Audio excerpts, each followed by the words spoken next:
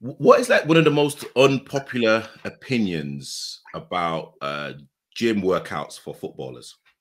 Popular one would be like lifting weights. So there's a fallacy that lifting weights will make you slower, it'll make you bulky, it'll make you like that, you'll be too stiff, etc. That's a myth. That's a big myth. Now, if you do it, do you believe so? Or So oh, I like this. okay, so when I kind of go like to the gym, I Yeah, kind of work more on cardio, so I do that, yeah, yeah. rowing machines. I'm on the cross trainer. I Yeah, yeah. don't really necessarily do a lot of weight work. I would say in that scenario, you are you're doing the right things, but then knowing how to train. So, for example, what people think is you go in the gym and you train like a bodybuilder, which is nothing wrong. I have maybe like one bodybuilding sesh a week, but in terms of like training like an athlete, so if you look at the sprinters, they all look jacked. Mm. Um, and obviously over time they've developed to look like that. But if you train in a certain way, so for example, I would train like power for like 5 reps, explosive. You're not gonna build muscle that way. So let's say Okay. you get like 70% of your squat and you go 5 reps as powerful as you can. That's not gonna build you, that's not gonna make you jacked, but it's gonna make your muscles twitchy. It's gonna what do you call it, like spark your fast twitch muscle fibers, and it'll just train them. And the more you kind of train your fast twitch muscle fibers, the more reactive they are, the more when it's goal time, bang, they know this movement. When it's time for you to jump, we've done this loads of time in the gym, bang, so it just happens automatically. So Mm. the key to that is just knowing how to train. Do you try and replicate what happens on a football pitch in the gym with your training? It's a good question. So as much as possible, yes, but then over time I've learned that you can't always, so a match is a match. It doesn't matter. You can't really replicate. You can't even really replicate in training like that, because training is kind of, let's say, like routine. A match is a match. You don't know what's going to happen. But you can train and improve movements. So for example, you run, improve your running, improve your running mechanics, your sprinting mechanics. You can practice things like your strides, how you run, making sure things like your glutes work, making sure you're stable here. So things like strengthening your ankles so that if you go to row your ankle, they're robust. You've been training them. So you can't always replicate match movements, but you can train them to be more efficient. So, for example, if you're going up for a header, you can practice things like, um, what do you call it, vertical jumps, and then you can practice things like there's a vertical jump where you jump and someone pushes you, and you try and counter that. So that's kind of like you practicing. You're going up for a header, shoulder to shoulder with someone. So you just Mm. kind of replicate the movements as much as possible in the gym, but you can't always. Plyometrics. Apologies if Mm, I've butchered like the name. no, no, no, no. How Um, important is like having that session for a footballer from like non-league, to yeah. like professional and even at grassroots? So I would actually recommend having at least like one plyometrics session. I'd even advise anyone really, to be honest. Now, the aim of plyometrics is basically you put in as much force into the ground as possible, and it's going to project you. So, for example, plyometrics. So each time you run, running is kind of like it's called ballistic plyometrics. So ballistics is something you do repetitively. So so imagine if you took a stride.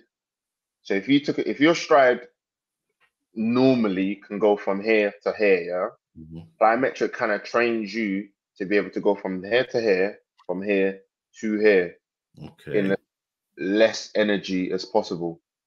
So basically being able to go from here to here to from here to here and then that now is going to take you less energy, and then now you're going to be able to even go from here to here even quicker, if that makes sense. Yeah. So it's Yeah. basically training you to apply force into the floor as quick as possible.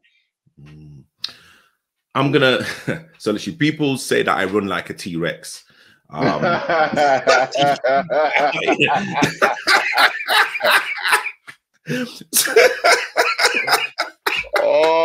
no, Oh, it's not looking good, bruv.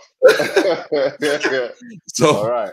so literally, what's the one thing that I can do to actually improve my kind of running gait, to literally improve my like stride pattern? So I would recommend speed. So if you came to me, we'll start with your speed mechanics. So mechanics is obviously, I always say to my clients, so elbow to knee, so opposite hand, opposite knee, etc. And then we'd probably go down to the ground, work on your arm swings, and then we'll go working with your arm swings with your leg. So we just go with some, it's called A skips. So A skips, we're just working one at a time, one at a time, and then we'll progressively get quicker. And then you could take it onto like a treadmill. So where you have to actually think about it. And the treadmill is going to be light, it's going to be easy. You just have to basically think about it, what you're doing, your elbows to knees, the right posture, all of that. And over time, then you just keep doing that speed mechanics, use it on the treadmill, speed mechanic. And then you can probably transition that into like maybe a little bit of outdoor stuff. Maybe you can practice in your warm up. And then over time, then you just ramp it up bit by bit according to how much progress you're making. But I would recommend your speed mechanics, which is how you run. You like spoke about footwork, and in a lot of your videos, they are like really almost kind of, I'd say, focused on literally your like feet, your heels, your like tiptoes. I'd literally love to know 3 tips that anyone can actually do to improve their footwork. Yeah, footwork. So 3 tips I would give to someone trying to improve their footwork would be, first of all, find drills that are tailored to you, drills that you can do, because everybody has a level, regardless, that you can do that kind of slows down how you move and then progress it. So I'll go through it with you. So you know the video that you saw where with the boy. Yeah. So let's just say, for example, I put like 2 cones. I might be like, take step. So take right foot, left foot, then bring it back. So right, right, left, right, left, right, left, right, left, right, left. So we just kind of practice, go forward, back, forward, back, forward, back, forward, and back. And then I would advise actually record yourself and make sure each rep over time, each rep is identical. Like you're stepping in the right places, come back, step. So it's self-analysis really. You can start with as simple as basic as that, going forward, back, forward, back, forward, back, forward, back, forward, back, and then practice left foot, right foot. Because what you will find is one of your feet will be better. One will be quicker, one will probably be stronger, one will probably have better balance, one will not have as much balance. So you just work on both. So I would say for someone who's trying to improve their footwork, you start with just the basics.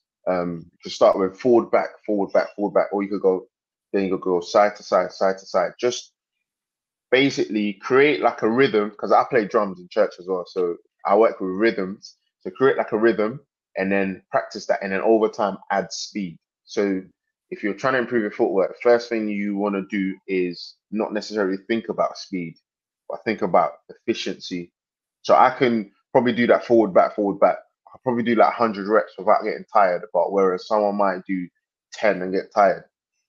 But efficiency, so that's one. Find a nice and simple drill.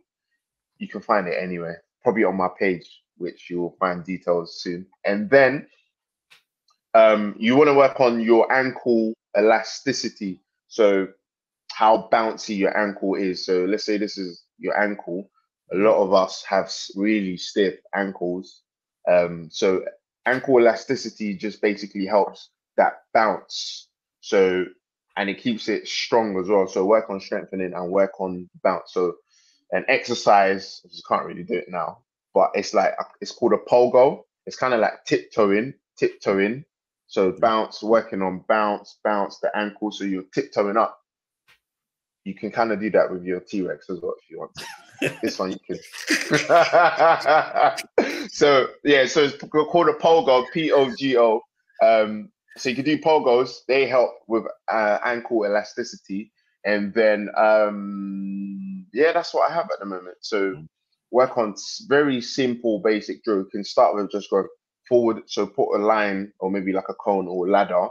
We go step, step, step, step, step, step, step, step, step, step, step, step. Work with it, record it, check it, make sure each rep looks exactly the same, and then progress it by adding speed, and it will making it a bit more complex. And then ankle elasticity. It's so important when you're kind of talking and actually when you're breaking it down, is to just work on one step. Like do not think about running a marathon until you can walk. And literally what I'm kind of getting from everything that you're saying is just start with the simplest thing. Simplest thing. And because it all adds up, is a chain. Because I think a lot of people will probably want to just go to just running fast. It doesn't work like that, because if you don't have the right mechanics down here, you will break down up here. So start with here. So clean this up. Then you can start adding speed. Then you can start adding more power, etc. But what happens is, for example, it's just basically like, let's say you walk straight into the gym. It's ice cold outside. You go straight into the gym and you go straight to try, I don't know, deadlift a 1 rep max. Your chances of injury are so high compared to if you started with a nice warm up, you know, you got the blood flowing, you've done your mobility, done your activation, then you progressively increase the weight to your max. You stand a better chance here than you do there. So that's kind of like the same procedure. I would love to know who, like, you think in the professional game has a really good running mechanics and why. Ooh! Oh, who has a?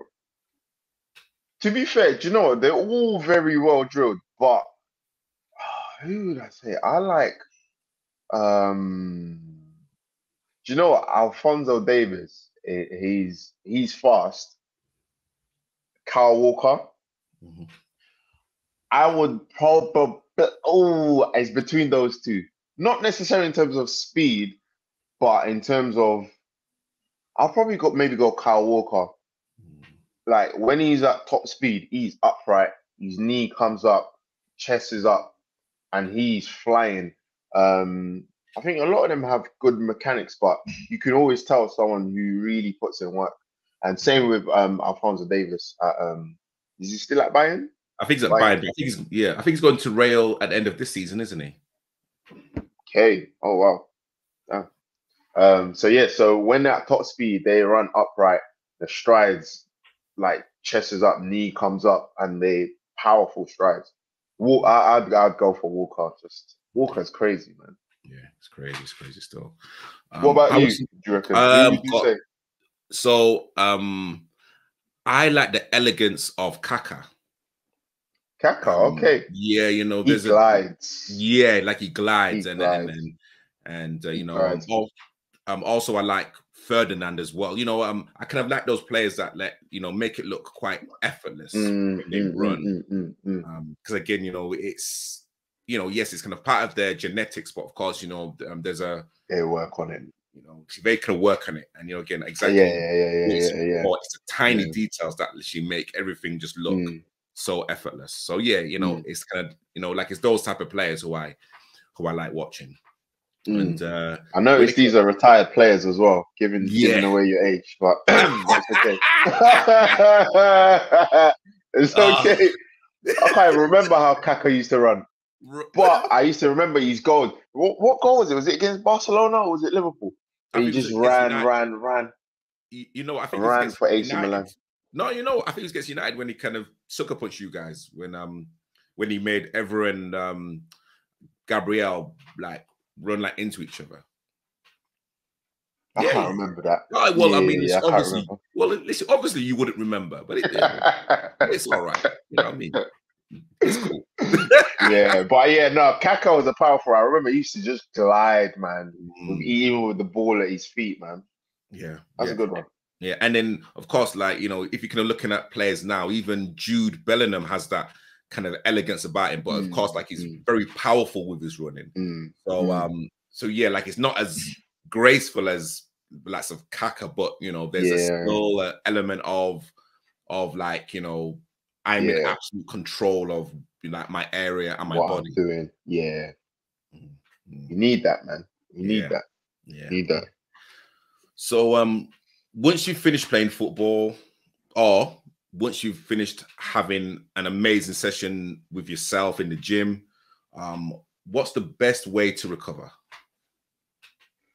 Do you know what? The best way to recover is your sleep, man. Yeah, you sleep, because that's where all the damage and all of that gets repaired.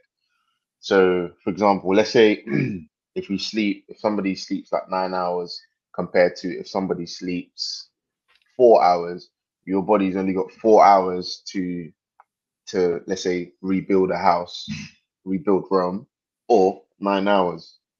Now, obviously, it's going to do better in 9 hours. So now my number one tip is your sleep.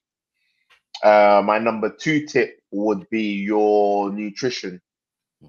Obviously, no one wants to hear this, but yeah. So immediately, let's say immediate after a session or after a game, I like to get like protein and carbs into my system. Good protein and carbs, just to kind of kickstart that recovery process before I go to sleep. So yeah, so sleep, getting the right nutrition on board, and then also having the right recovery process that works for you. So let's say after a session or whatever, I like to cool down in terms of stretch, etc., all of that. But in the mornings, I like to do like a nice mobility. I just finished it before we started this, like half an hour or whatever, mobility, just moving the joints, getting the blood flowing, etc. So having a nice daily mobility routine as well. So sleep, nutrition, and a good recovery process, like mobility work. Do you do any of those? So sleep, let's say an average 5 hours. And literally that's kind of, I would say, on a kind of, you know, weekly basis. Yeah. The diet is getting better. You know, it's kind of not perfect. Yeah. And when you're kind of talking about stretching and movement, again, as I'm getting older, I like realize that I have to do certain things, Start moving. Yeah. Just start moving. So I'm just trying to do these things, not only just for the football side of it, but just for a lifestyle in general. You know what I mean? Yeah. And and I've kind of realized that, when I kind of go to the gym, when I'm kind of doing exercise, it's not necessarily just for me performing the best I can possibly do on a football pitch. It's literally what I can do in my general health as well. Life. Yeah. What makes great content on social media? Being yourself. So being free, being authentic. So being authentic, be yourself. Post what you find valuable, because there are people out there who find it valuable, and be real, man. But then also be insightful. So be very insightful, because there are people who are out there seeking knowledge, etc. Be educational. So be able to, like, people will learn from you.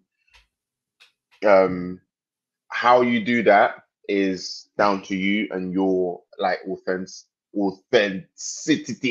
That word. So that's down to you. And then I like the being light-hearted approach. So being light-hearted, being charismatic, and just let your personality come through, and through that educate people, enlighten people, and entertain people, kind of all of that in a nutshell. That's what I would say would make a great social media. If anyone was looking to give up playing football, if someone was petrified about going to the gym, what would be your advice to those people? So to the person looking to give up, my advice would be give up.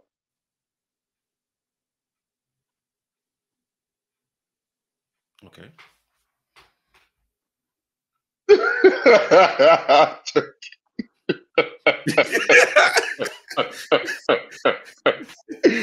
I'm joking. I just wanted to see your reaction. I'm joking. No. So my advice would be, do you know what? Like you want to go back to the roots in terms of why do you do it? Like why are you there are even for me sometimes, like when we're training in the winter, like the times where it's snowing and we're still training, I'm like, oh, this is why am I here kind of thing. Do you get what I mean? So I would say you want to go back to why exactly you're doing it. If you can connect to why you do it, if it's for fun, if you're trying to progress, if you're trying to progress and stuff, you got to stick it out because these are parts of the process that will get you to where you want to go to. So you always have to connect with why you're doing it. If you don't know why you're doing it, I'd say go back and find why you're doing it. Because a lot of people don't know why they do certain things, it's easy to quit. For example, if you're training for a marathon, which is what 26 days away, and you got to run, and it's raining and raining, you know you need to stick it out because you're training for a marathon. Do you know what I mean? So you always have a reason why you want to do it. But I would say try and find a way of enjoying it. Find something that makes you enjoy it. So one of the things that helps me enjoy football is because the way that I train, I can translate into football and I can see how I'm getting better as an athlete. Let's say if somebody does give up, you will then realize that you will know if you made the right choice or not. But obviously, if you know the reason why you're doing it, it will be much easier to stick with it. You like mentioned pain. And again, I'm going to relate this. I'm going to literally kind of segue this. And again, we are literally recording this at a time where Francis, you went onto your socials and you was very upset that you got sent off for your first ever red card. That's pain. That's pain. I would love to know your biggest takeaway from your red card. After like games and stuff, I always go back and reflect on performance, etc. You know, my mood, my emotions, my attitude, this, that, all of that stuff. What could I have done better? So in that scenario, I'm speaking to a referee now, by the way, which is you. I would say that I definitely could have handled the situation better. So basically, I got 2 yellows for basically like repetitive fouls, and I just kept getting onto the referee's case. I just kept getting because I felt like he wasn't making the right decisions, and I kind of felt like he was doing it on purpose. So in that scenario, I would go back and just make sure that emotionally, because obviously it's a game of emotions. I make sure that I keep my emotions in check, that I never let my let's say frustration get out of hand. So always have a lid, always have something in the game that's just gonna just get me to refocus. So I think the takeaway is for me personally, to handle that emotional level. Just I thought I was getting better, but yeah, I'm a bit of a hothead on the pitch. So it's just to calm down. Therefore, the referee's fault though. But yeah, go on. But I mean, it's a kind of very interesting point. I mean, in retrospect, do you think as a kind of collective, so collectively, I'm not talking about you individually, but do you think collectively as a team, the officials did a good job in officiating that game? Nah. Like I won't shy away from, let's say, our lack of discipline, because there were 6 reds for context, right? I won't shy away from our lack of discipline, but he kind of just let everything get to him as well emotionally. Obviously, he's also human, and then it just got to a point where no one could say anything. Where you just come and ask him like, "Oh, how long we got left?" He's like, "No, I've told you. Don't come and talk to me." Da, da, da, da. And you come and ask him, how was that a foul or whatever? I've already told you, don't come talk to me. Bang, it's a yellow card, or bang, sin bin. So I don't think they did, but again, they're also human, just in the same way that I've reflected that I could have handled it better. It's the same for them. How can people get in contact with you? You can reach me on my Instagram, FR Performance with 2 E's at the end, but you'll be able to see that. On my TikTok is also FR Performance. My email or my contact details are on that page, but the best way is through my Instagram or through my TikTok. So if you go on my Instagram, check out my page, help yourselves. Man, drop me a follow, drop me a message, this and that. I like to keep my page interactive as well. And so man, so that would be the best way. And then for like things like training, inquiries, coaching, etc., just on my page, you'll be able to reach me. So man. Amazing. And everything will be in the description below. Francis, honestly, it's been an absolute pleasure. And my friend, thank you. Honestly, thank you so much for hosting me. I've had a great time, and I hope this has been insightful for you. And I've also learned as well through this. And thank you for your support as well, man. Honestly, it means a lot, man. Thank you. Thank you, brother. Please, guys, like and subscribe, and we'll see you guys next week.